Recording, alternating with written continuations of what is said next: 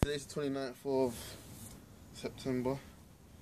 Today I done chest. My stomach was really hurting, so I was only in the gym for about 35 minutes. So as you know, on Saturday and Sunday, didn't eat clean. Well, Saturday I didn't eat clean. Sunday, all I had really was chicken, and as I said yesterday, jerk pork, large jerk pork. But I think that was it as well. It's really hot, you know, and I like hot food, but I think because I had hot food for a long time, it just messed up my stomach. But yeah, I'm alright now. But basically, I need this to end by the end of next month. So I literally, the way I'm going to train now is slightly different. The way I'm going to be eating is slightly different as well.